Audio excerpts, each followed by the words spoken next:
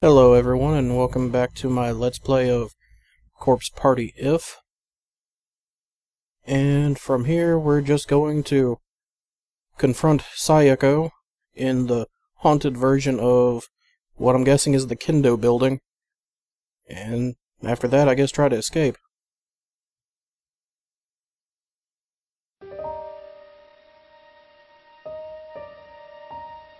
I love how they just completely forgot about the original sad sap song that they had in the game for this new one, ever since we played that piano.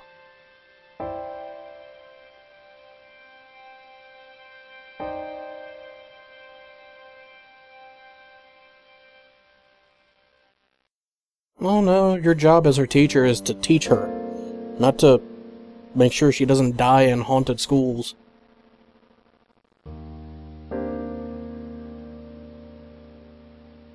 Oh, I would have never guessed, Sayako. Thank you for telling me you've already died.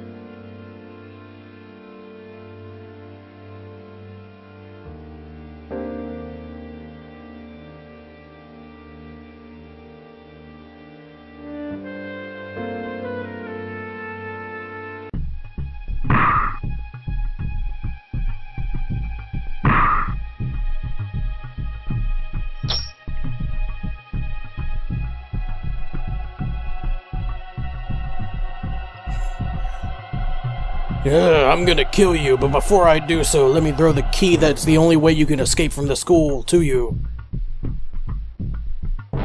That'll show you.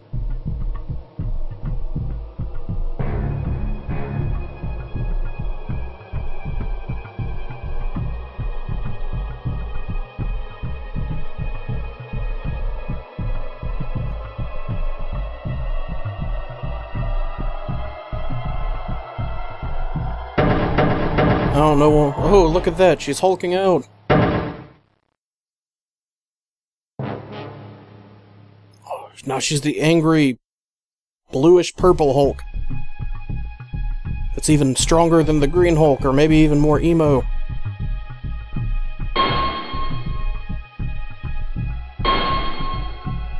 Ayumi's new power. Turn the, whatever that name was, Japanese katana into the demon-slaying blade.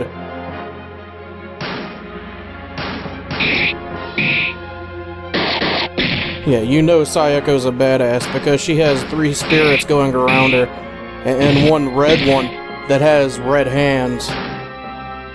And you can't see her face. She doesn't even have to look at you to fight you. It's the mark of a true badass. At this point, you don't really have any abilities, you just have to keep on hitting either auto or just fight attack, fight attack.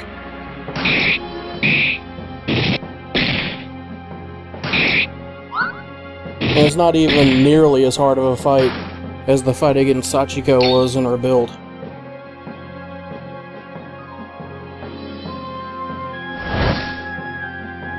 Oh, my friends! You all returned to me to give me your power. I feel so honored. Even the young girl that I only knew for a couple hours before she died.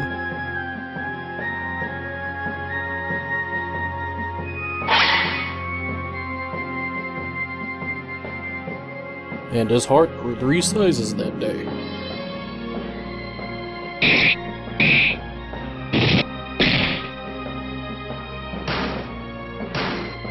Here I have a stronger attack. It's called Spiritual Energy. And I can also heal myself for a little bit with a heal incantation for 2 MP.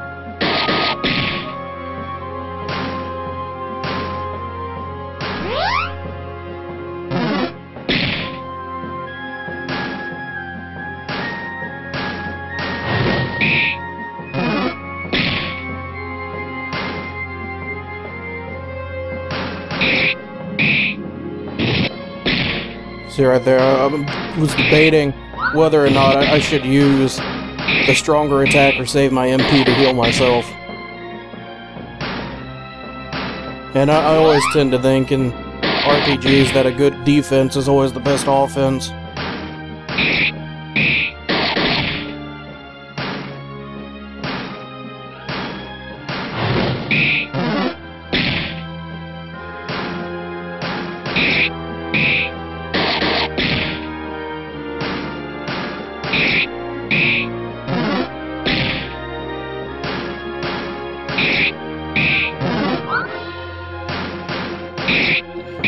This fight should be ending soon. There we go.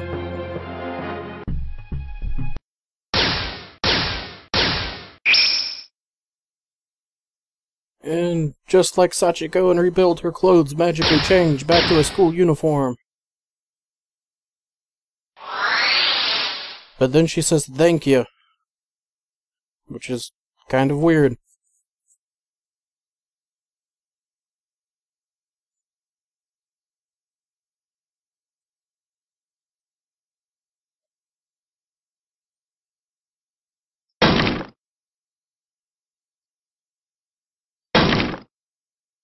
Oh, she crossed over alone because she's the only one who attacked me.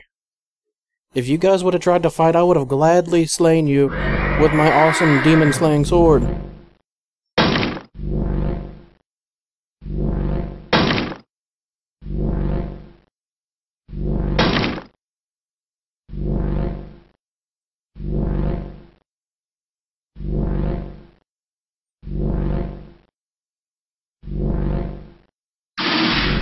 See, I like how Yoshiki was strong enough to defeat the strongest spirit in the school, that was strong enough to basically be the next Sachiko and rule all the hatred in this school. But whenever a group of them attack him, he can't take them alone.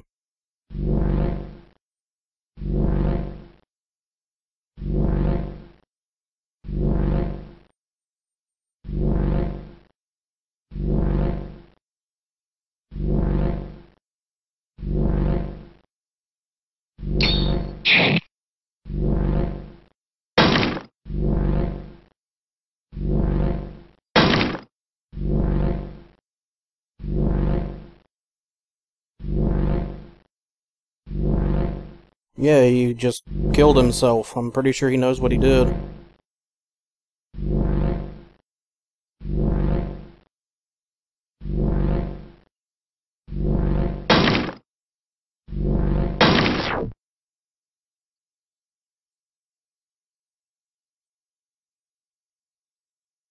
Oh no, he didn't kill himself. He just turned himself into a spiked-backed, hunchback.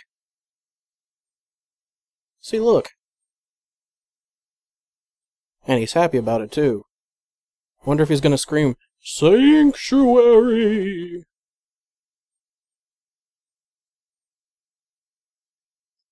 Yeah, apparently the only way to not become an angry spirit in the school is to defeat the previous master spirit, I guess.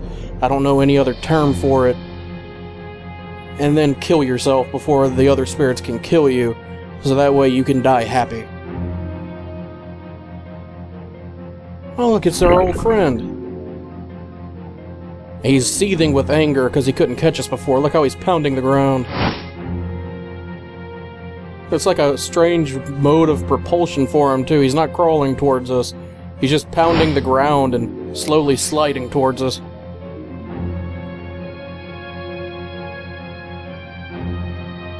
See, it's a lot easier to get away from him this time than it is the first time. Because whenever the colors change, all you have to do is just hit the arrow keys in a big circle, like left, up, right, down, left, and then you'll keep on continuing left. Plus, he's nice enough to stop moving for you while you're trying to figure that out.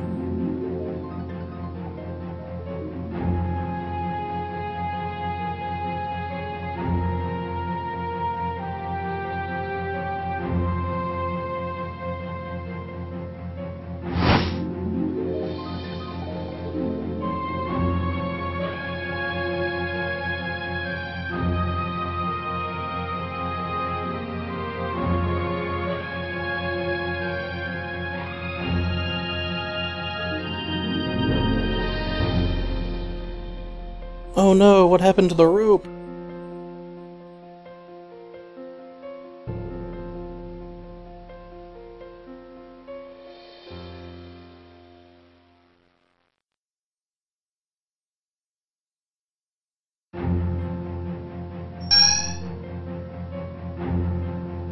Yeah, luckily for us, there's a plot device that lets us walk across an invisible bridge, being led by blue spirits that lets us get away, while our friend, the anatomical model, just kind of pounds the floor in anger.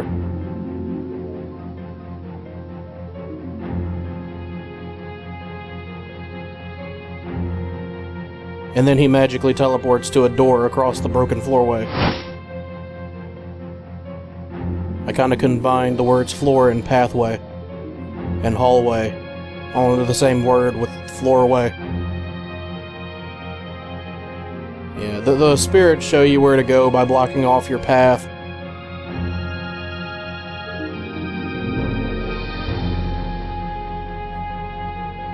See, I think the anatomical model's kinda glitched here, because as you're running away from him at this point, he kinda just teleports around like a psychopath.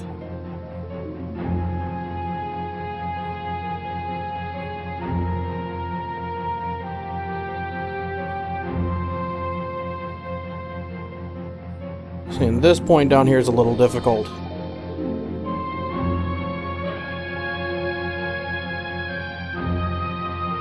Because he magically teleports from behind you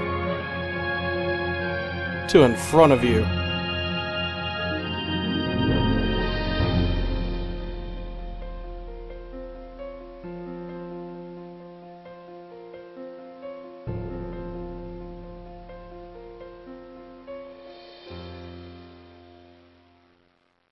See? Another teleport. He's like Electrical Beast when he's playing Mario 64. Teleport!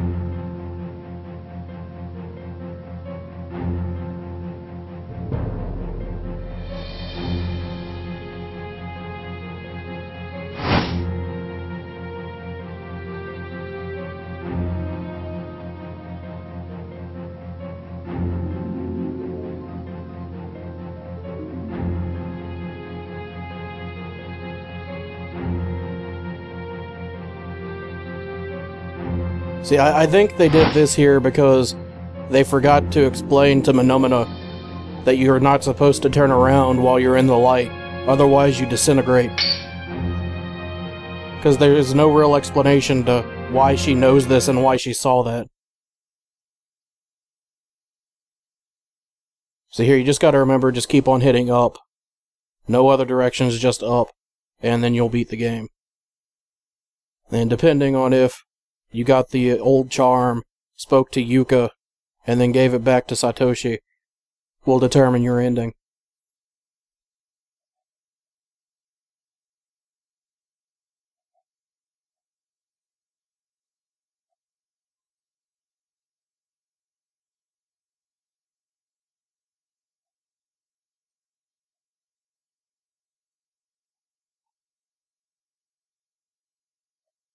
And then Ayumi, the girl who was helping us this whole way through, is now trying to get us to turn around and die.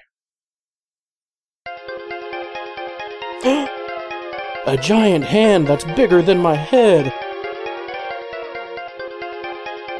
That's comforting for some reason. At least now I know my teacher's dead and I can go home happy.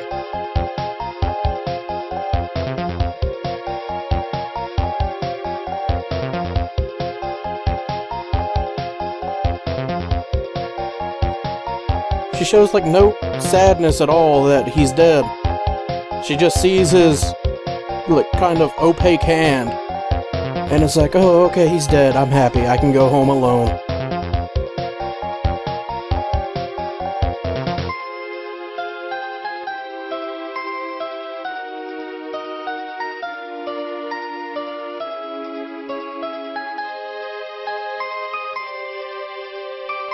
No matter how many times I hear this song, I always enjoy this song. It fits so well.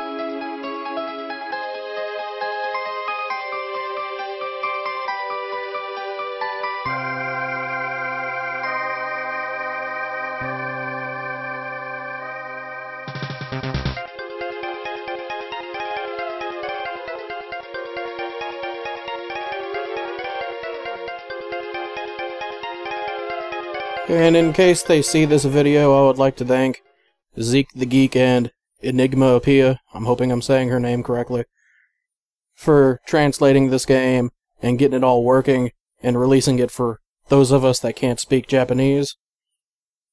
You both did a fantastic job, and I'm looking forward to Let's Playing the, whatever you guys put out next. But that's it for Corpse Party If. I hope anyone that watched all the way through enjoyed the ride, and I'll see you all next time.